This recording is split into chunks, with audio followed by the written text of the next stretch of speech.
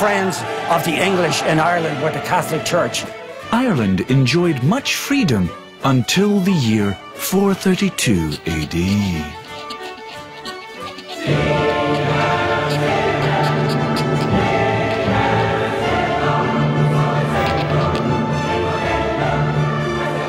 From that moment on, the Irish were led to believe that the more you suffered in this life, the greater your reward in the next. This means the Irish instinctively feel they don't deserve a good time. Alcohol, however, cuts through these beliefs very neatly. I'm going to live my life like a fucking butterfly, and I'm going to burn myself out and drink myself to death. And that has to be connected with the Catholic martyrdom, martyrology, suffering and early death. The Irish hangover is seen as penance.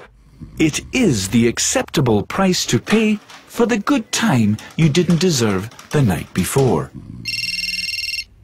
That's why the answer to the question, "Hey, did you have a good night?" is always, "I'm fucked. I'm in bits. I just feel like fucking that warmed up." Wow. Sounds like you had a really good night. And never, "I just feel amazing. I danced all night. I just feel so energized, so uplifted. I don't feel embarrassed by anything." Prick. Today, how relevant is the Catholic Church in young Irish people's lives? Do you fancy a pint? What are you talking about? It's Good Friday.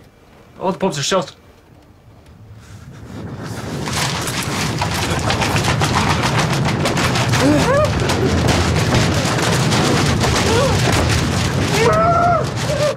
Radical factions within the church have recently hired an advertising agency to help revitalize its image. This is an image of Christ, several hours before his death, and he's in great pain.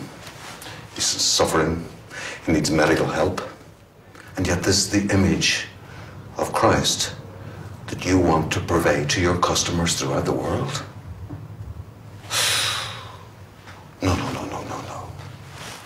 So, what I'm going to show you today, ladies and gentlemen, the totally new, rebranded Jesus the Fisherman.